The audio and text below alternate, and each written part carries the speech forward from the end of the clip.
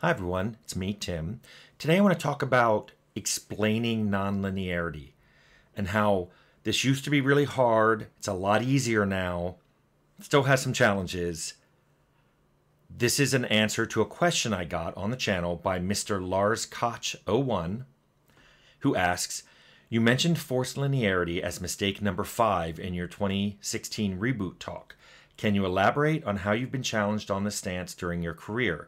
It's interesting how one of your main RPG design pillars might conflict with the views of other team members, narrative designers, cinematic creators, other programmers, etc.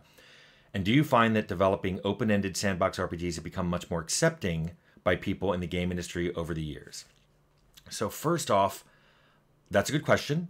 And I thought I should begin by showing a clip of this talk just to kind of get everyone on the same page about what Lars is referring to, so here it is. So the next problem I've had, I have a thing for linearity. I don't like it in my RPG. I don't like it if I play an RPG and my friend plays an RPG and we both have the same experience. And I'm not even talking, even if we made the same character, I like things to be able to be done in any order. I like you to be able to go to towns in different order and do quests in different order, interrupt NPCs and all that. The big thing I like to tell my designers are games are not movies, and I make them repeat that after me. If you recognize this game or this movie, plus 2 points, but if you went to see it, minus 2 points. Sorry, Blizzard. Any Blizzard people? Whew. Okay, I love WoW, by the way, the game. So what I tell them is a game isn't like a movie or a book or a play or anything. It's not meant to be linear. It's not meant to unfold like a book or a movie. I mean, if that was what, a game was, I mean, I could see an adventure game or other things, but I said I kind of hold RPGs to a different standard. I made my character. This game better react to my character and what I do. That's like, to me, what's at the core of an RPG. And what I'd like to use as an example is I had a scripter on Fallout 1, and he made this area, which if you don't recognize, and I could only find a screenshot where all the raiders were dead. Now, what you just saw, I kept going at that point. That's just a couple minutes I want to throw in. I kept going and I explained all the different ways that you could do that quest to rescue Tandy. I've talked about that here on the channel. I've even gone into the dialogues that we put in Arcanum to support those kind of different things. I talk about nonlinearity in game design and in stories. I will link all of those associated videos that I made below, but this should get everybody at the same speed. This is everyone now understands the context of what I'm talking about. So I think what I was referring to in this talk, and I think what Lars is asking about, is very early on, and I'm talking about mid-90s when I was making Fallout, it was very hard to explain the idea of a pure open-ended game to other people at Interplay. And these were game industry folks, and many of them were game industry folks with a lot more experience than me. But what we were trying to do in Fallout was a bit different than the other games at Interplay. I mean, I've even mentioned Stonekeep has a main character who is predefined and has a name and stats, and has a background story, and you basically insert yourself into the story. And that was not what I was trying to do. So I try to explain to people, no, you make your own character. The only commonality is it's a character coming out of a vault, but you can make a wildly different character, and your skills and traits and perks and attributes and how you treat people and whether you kill people or talk to them or even not even talk to them at all, or what quests you do and what order you do them. All of that factors into what's going on. Explaining this to some of the designers on the team some of them got it. They played my GURPS campaigns, they got it. Some of them, it was a bit of a bump, and they kept trying to say things like, well, what if the player does this and then I make them do this? I'm like, you never make them do anything. People outside the project really had a rough time with it. Running it through QA at first, we were asked for can you give us a walkthrough? And we're like, no. It depends. It depends on what order you want to do things and what kind of character you make and what you've already done.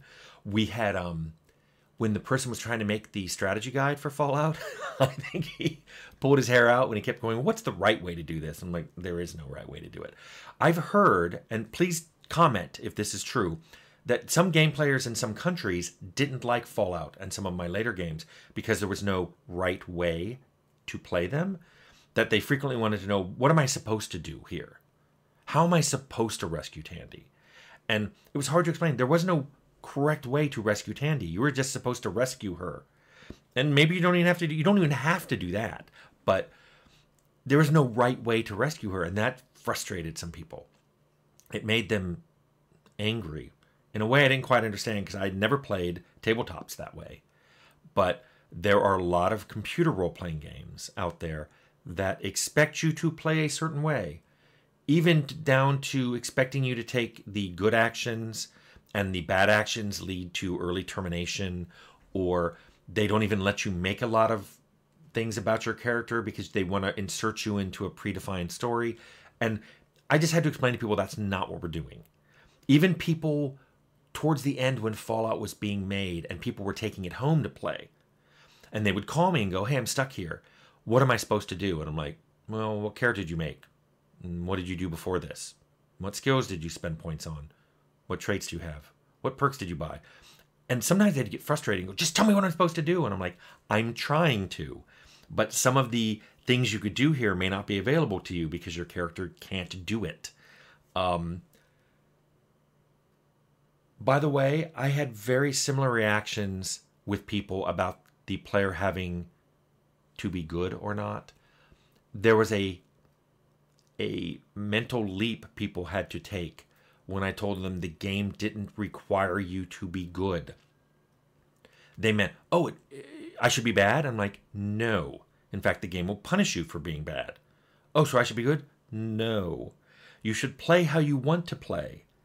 And then the game will react to how you're playing, and you have to accept the consequences to your decisions. If you act like a jerk, people won't like it. If you kill people, people will come after you. That kind of thing. The game isn't going to make you play one way or the other. And it took some people like, I'd say that one sentence, like, oh, I get it. I love this game. Other people were like, I don't understand. What am I supposed to do? And it just felt like a loop with people. And I think, I'm not sure, but I think that came from what people had experienced before. If you played a tabletop RPG with a good DM that didn't force anything on you, you totally understood open-ended sandbox worlds. But if you had played certain kinds of computer RPGs before Fallout, you were expecting to be told what to do or telegraphed what to do. And that's not what I was doing, of course. So to go to Lars's other question about did things get better? Yes.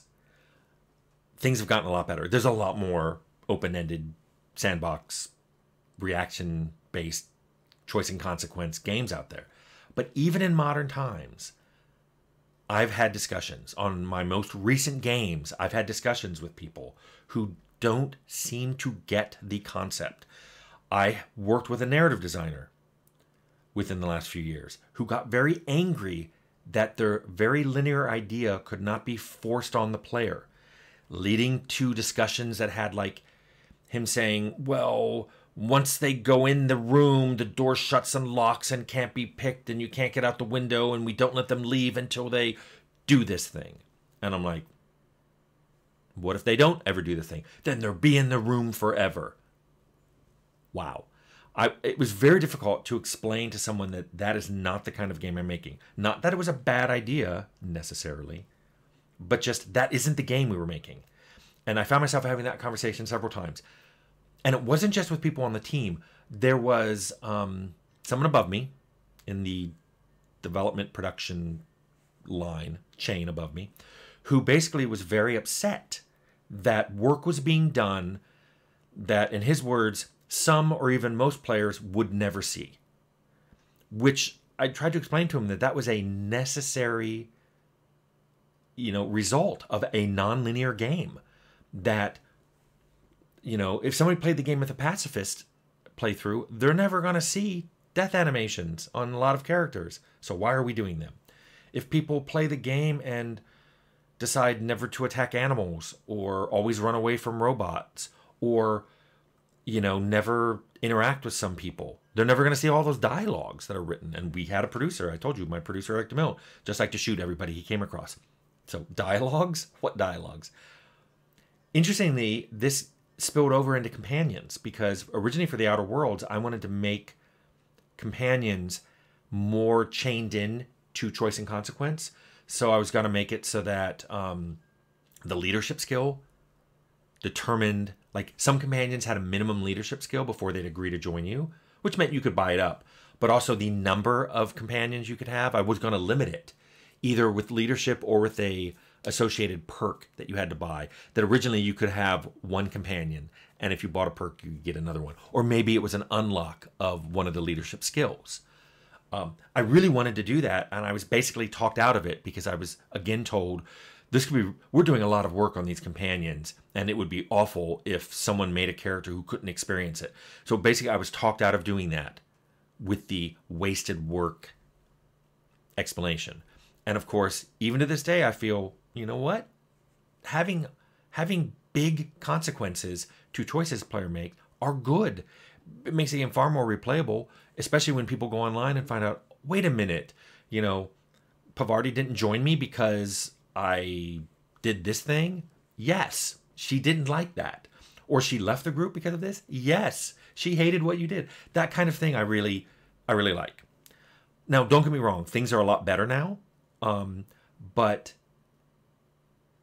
mainly because a lot of games do it. But still, sometimes trying to add a feature that no one else does is still hard. And I've talked about this, that sometimes when I have an idea, the first pushback I get is, well, what other game does that?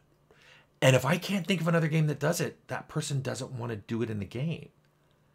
And it's led to me to just say, well, you're the same person who asked me about hooks. How are you supposed to have a unique hook if I can't have a feature that hasn't been done in a game? And they didn't have an answer to that. But other people have said, well, I think the reason you aren't seeing it in other games, there's a reason. It must be a bad idea. And I've had to reach out into other genres or other, well, we haven't seen this in a game, but this movie did it, and suddenly it was a good idea again. So that still happens. And I think the whole thing with non-linearity is enough other games have done it that not only do I not need to explain it, I don't have to justify its inclusion in games anymore. But I guarantee if you have a unique idea, it will be a bit of an uphill battle for you to get it in, because a lot of people think it's not that no one's had it, it's that it's a bad idea. So luckily, non-linearity is no longer in that category. So I hope that answered your question, Mr. Lars Koch 01.